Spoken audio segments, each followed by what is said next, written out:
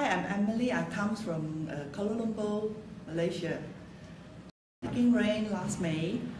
After the first month of taking May, I realized that my floater eye is gone. I got floaters in my eye and it's not curable, but it's gone. And the next thing that I realized is, after 1 month, I realized another thing, that my senses of smelling, the sense of smelling is getting back. Before I only can smell, because my nose is very blocked, and I can only taste bitter, sweet, salty, or sour. And I couldn't feel any other flavor in the food.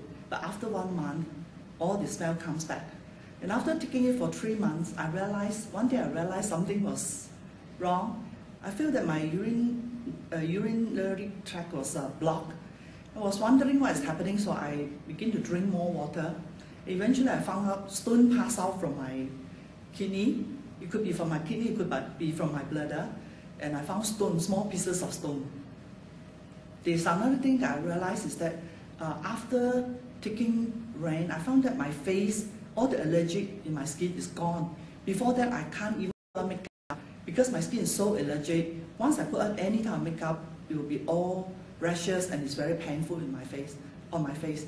Then finally, after taking the rain, then I found that all these things is gone. Thank you for helping me and giving me back my good health.